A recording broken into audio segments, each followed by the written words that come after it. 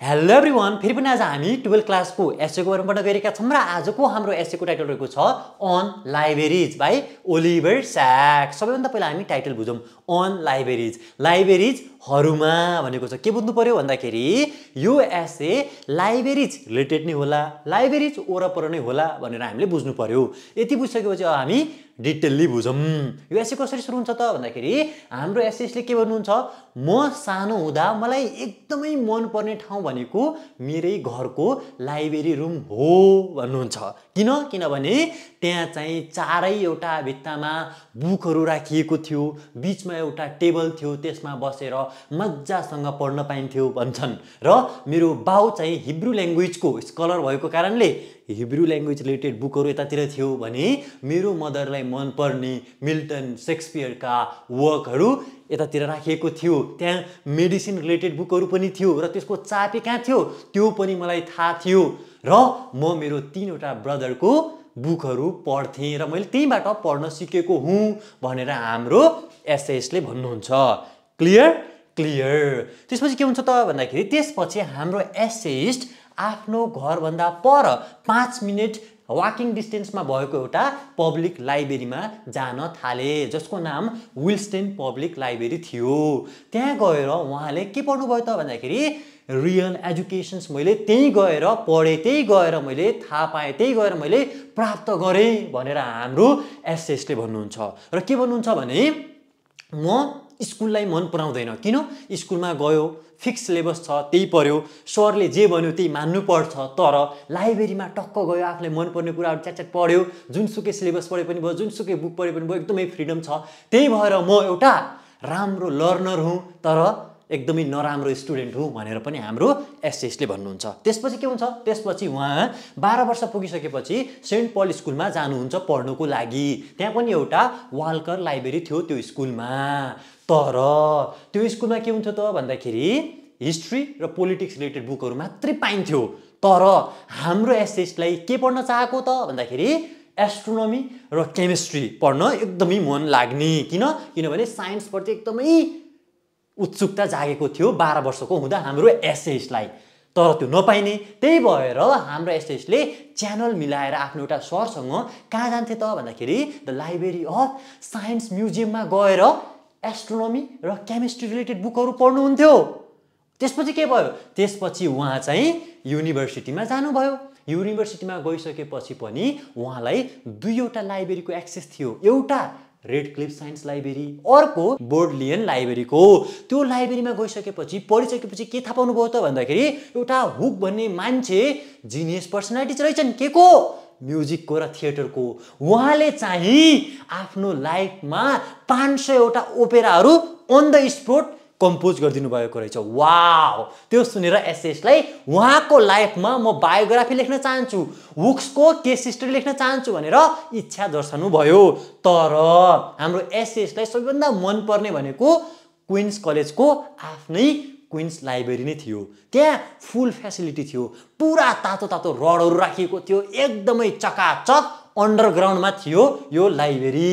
फुल facility मजासँग उहाँले चाहिँ यही लाइब्रेरीमा डार्विन्सको के त वर्कहरू, पपको वर्कहरू, ड्राइडेन्सको वर्कहरू पढ्नुभयो र पुरै एक्सपिरियन्स गर्नुभयो। उहाँको जिन्दगी एकदमै मजेदार हुन्थ्यो लाइब्रेरीमा। त्यसपछि कहाँ जानुभयो त? त्यसपछि उहाँ चाहिँ न्युयोर्क सिटीमा काम गर्न जानुहुन्छ।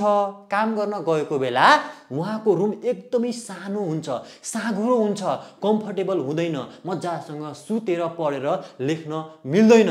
त्यही भएर हाम्रो एसएस एउटा अर्को लाइब्रेरीमा जानुहुन्छ। कहाँ त भन्दाखेरि अल्बर्ट आइन्स्टाइन कलेज अफ मेडिसिनको लाइब्रेरीमा जानुहुन्छ। त्यहाँ गएर मजासँग लेख्ने पढ्ने गर्नुहुन्छ। त्यहीबाट उहाँको लेख्ने जर्नी सुरु भएको हो। क्लियर काम पनि गरिसक्नुभयो अब युनिभर्सिटीबाट गएर।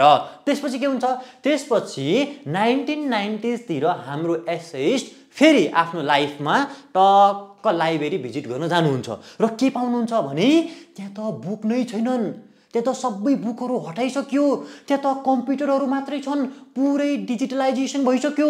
उहाँ त चकित हुनुहुन्छ, यो के भयो, कता गयो यो बुक भनेर। अनि भन्नुहुन्छ रिस उठ्यो मलाई, यो त क्राइम हो, यो त मर्डर हो, के को नलेजको, यो त डिस्ट्रक्सन अफ सेन्चुरिज नलेज हो, सेन्चुरिजदेखि जोगाएर राखिएको नलेजको यो मर्डर हो भनेर उहाँलाई एकदमै रिस उठ्छ र उहाँ भन्नुहुन्छ लाइब्रेरिजको मजा एकदमै बेग्लै थियो। त्यहाँ गयो, आफूलाई मन परेको बुकहरू टकटक झिक्यो, त्यो बुक पहिले कसले पढिसकेको हो त्यो पनि हामीलाई थाहा हुन्छ, फिजिकलिटी अफ बुक, त्यसको बासना अलग्गै थियो। तर अहिले त्यो छैन, त्यो सबै हटिसक्यो। मान्छेहरू सबै कम्प्युटर, ल्यापटप र मोबाइलबाट पढ्न थाले, त्यो सबै गइसक्यो जमाना। तर त्यो भनेको क्राइम हो, त्यो भनेको मर्डर हो, त्यो भनेको डिस्ट्रक्सन अफ सेन्चुरिज नलेज हो भनेर यो एसे सकिएको छ।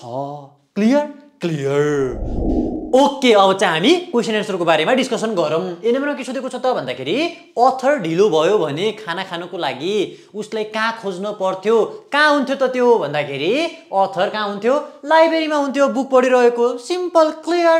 बीमा what are his first memories, उसको फर्स्ट मेमोरिजहरू के हुन्, केही नै, त्यो ओक प्यानलले बनेको रुम जसमा जताततै बुकहरू राखेको थियो, बिचमा एउटा टेबल थियो, त्यही नै हो, यही लेखेको छ। Clear clear. सी नम्बरमा why did he dislike school, school किन मन पराउँथेन भन्दाखेरि स्कुलमा गएपछि फिक्स सिलेबस हुन्थ्यो, प्यासिभ तरिकाले क्लासरुममा बसेर सरले जे भन्यो त्यही सुन्नु पर्थ्यो। तर लाइब्रेरीमा डिफ्रेन्ट टपिक्सहरू एक्सप्लोर गर्न पाइन्थ्यो, एक्टिभली लर्निङ गर्न पाइन्थ्यो, त्यही भएर नै हो।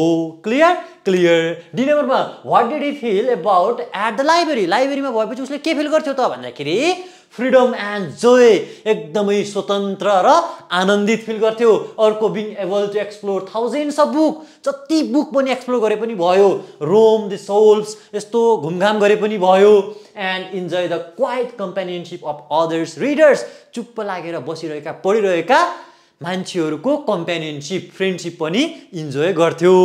लाइब्रेरीमा उसले आफैलाई पाउँथ्यो, ऊ आफै सेल्फ हुन्थ्यो त्यहाँ, त्यही नै हो। Clear clear. ईमा why was he so biased about sciences specially astronomy and chemistry, astronomy र केमिस्ट्री रिलेटेड साइन्ससँग नै ऊ किन बायस थियो भन्दाखेरि उसले त्यही साइन्स रिलेटेड बुकहरू पढ्दै पढ्दै पढ्दै गइसकेपछि उसलाई के भयो त भन्दाखेरि growing interest and desire to learn more in this field, त्यसपछि उसलाई इन्ट्रेस्ट जाग्न थाल्यो, पढौँ पढौँ हुन लाग्यो, के को बारेमा, साइन्स र साइन्स रिलेटेड कुराहरू जस्तो astronomy and chemistry. Clear clear. अब चाहिँ हाम्रो एफ नम्बरमा why did he become fascinated by hook, ऊ हुक भन्ने एउटा क्यारेक्टर हुनुहुन्थ्यो नि, उहाँबाट किन फ्यासिनेट हुनुभएको त भन्दाखेरि मैले भनिसकेको छु, हुक्सको विट, दिमाग, जिनियस फर इम्प्रोभाइजेसन्स, थिएटर र म्युजिक ठाउँको ठाउँ इम्प्रोभाइजेसन गरिदिने र 5000 ओपेराहरू अन द स्पोट कम्पोज गर्नु भएको, त्यही देखेर हाम्रो एसेइस्ट फ्यासिनेटेड हुनुभएको हो। F number clear clear. जी नम्बरमा के छ त भन्दाखेरि describes library at the queens college, queens कलेजको लाइब्रेरीको बारेमा डिस्क्राइब गर अरे, मैले समरीमा पनि भनिसकेको छु। के त भन्दाखेरि क्वीन्स कलेजको लाइब्रेरी एकदमै म्याग्निफिसेन्ट बिल्डिङ थियो, जहाँ चाहिँ अल फेसिलिटिजहरू थिए, हिटिङ पाइपहरू पनि थियो, अन्डरग्राउन्डमा थियो, र त्यो क्रिस्टोफर विनले आफैले बनाउनु भएको हो। र त्यहाँ चाहिँ डार्विन्सको बुक, गेस्नर्सको बुक्स, पपको बुक्स, ड्राइडेनको बुक्सहरू पाइन्थे, र त्यहीँबाट हाम्रो एसेइस्टले 17th सेन्चुरी र 18th सेन्चुरीको लिटरेचर सिक्नु भएको हो।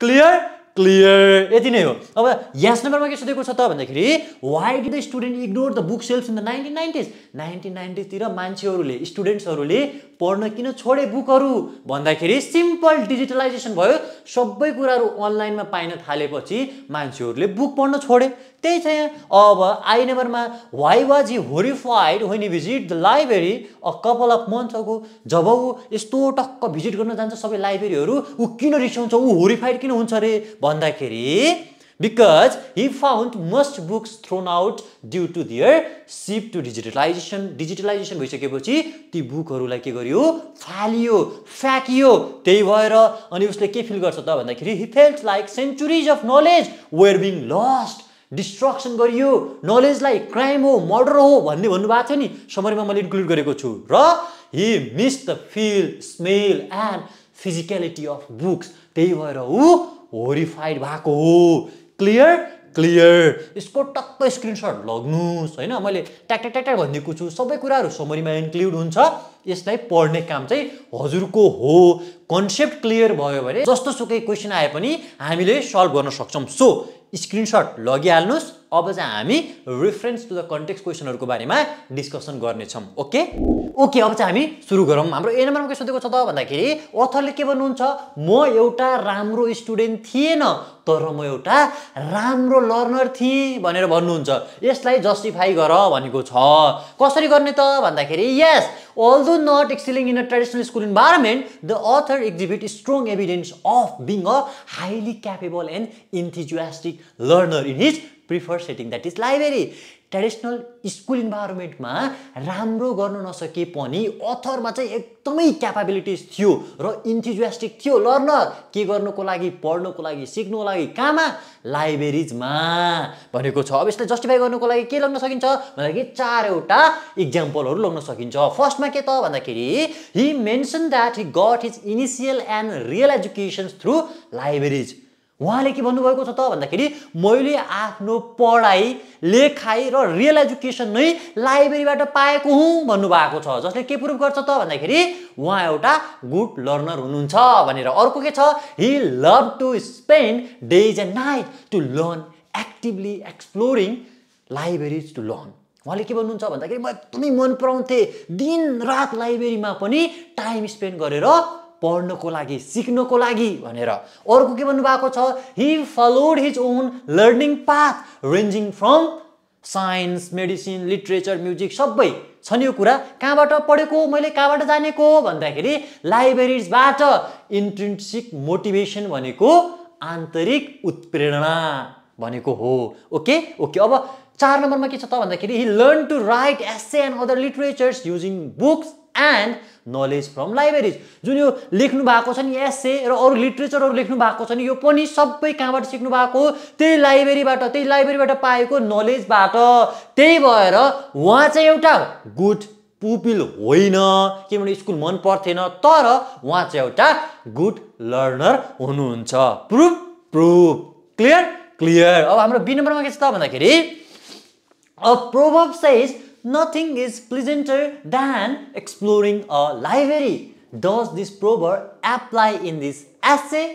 Discuss अथवा explain भनेको छ means लाइब्रेरीमा गएर लाइब्रेरीलाई एक्सप्लोर गर्नु भन्दा अरु मजा केही पनि छैन भन्नु भएको छ हो त हो लाइब्रेरीजमा गएर टक्क किताब निकाल्यो टक्क यताउता घुम्यो आफूलाई मन परेको टक्क टाइटल पढ्यो त्यो कुरा भनेको एकदमै आनन्दित हो हाम्रो एसएस को पर्सपेक्टिभमा कसरी भन्दाखेरि यो तीनवटा कुराबाट हामी रेफरेन्स लगेर प्रुफ गर्न सक्छौं एउटा he felt freedom to explore any subject finding thousands of books at his fingertips उहाँले चाहिँ एउटा फिंगरटिप्समा जति आफूलाई मन पर्ने जेसुकै बुकहरु पनि मज्जासँग निकालेर पढ्न सक्नुहुन्थ्यो अनि त्यो चाहिँ एकदमै फ्रीडम सँग है त्यो स्कुलमा जस्तो टक्क बसेर सरले मानेको जस्तो होइन अर्को he attributed his education and love of language to libraries discovering a real education and gaining a sense of history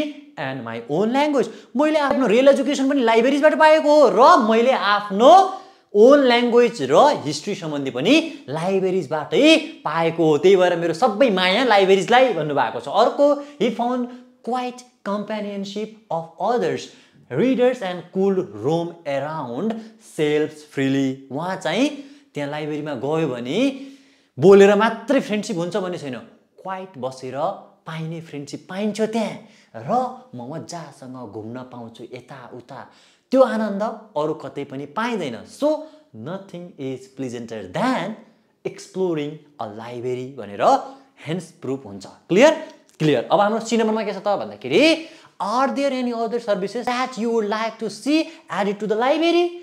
लाइब्रेरीमा अरु सर्भिसेसहरु पनि एड भइदिएको भए हुन्थ्यो भन्ने लाग्छ त तिमीलाई लाग्छ के त भन्दाखेरि चारवटा फर एक्जाम्पल है एउटा टेक्नोलोजीहरु पनि इन्कर्पोरेट गर्दिए भए मजेदार हुन्थ्यो जस्तो ई-बुक्सहरु अडियो बुक्सहरु एन्ड अनलाइन डेटाबेसेसहरु अर्को offering more collections and manuscripts that are special and more important एकदमै मजेदार इम्पोर्टेन्ट खालको एकदमै पढेपछि वाउ हुने खालको बुकहरू कलेक्सनहरू म्यानुस्क्रिप्टहरू भइदिएपछि पनि मजेदार हुन्थ्यो फिलिङ्स एक्सपिरियन्स लाइब्रेरीमा गएको अर्को चाहिँ introduce programmes that encourage discussion workshops र सेमिनार्सहरू पनि बनाइदिने डिस्कसन पनि बनाइदिने र अरू के गरिदिने त भन्दाखेरि त्यहाँ वर्कसपहरू पनि बनाइदिने चुप्प लागेर पढेपछि पनि अलिक बोरिङ हुन सक्छ त्यो पनि कहिलेकाहीँ गरिदिने सधैँ होइन कहिलेकाहीँ मिलाएर अर्को design area for collaborative work group discussions or creative activities टक्क दुईजना बसेर पढ्न मिल्ने भए पनि मजेदार हुन्छ नि त्यहाँ कहिलेकाहीँ ग्रुप डिस्कसन हुन्छ क्रिएटिभ एक्टिभिटिज गर्न मिलोस् त्यस्तै खालको डिजाइन बनाइदिने बस्ने खालको त्यस्तो भएपछि अलि एक्सपिरियन्स मजेदार हुन्छ कि भन्ने हो यो मिलाएर हजुरहरूले लेख्न सकिन्छ आफ्नो पर्सपेक्टिभबाट लेख्ने हो क्लियर अब यसको पनि टक्क स्क्रिनसट लगाउनुहोस् इम्पोर्टेन्ट क्वेसन्सहरू हो नि होइन टक्क लङ क्वेसनमा सोधिन सक्छ लगिहाल्नुहोस् टक्क पढेर मजासँग लेखेर आउनु होला okay this much for today we can C you in the next video take care bye bye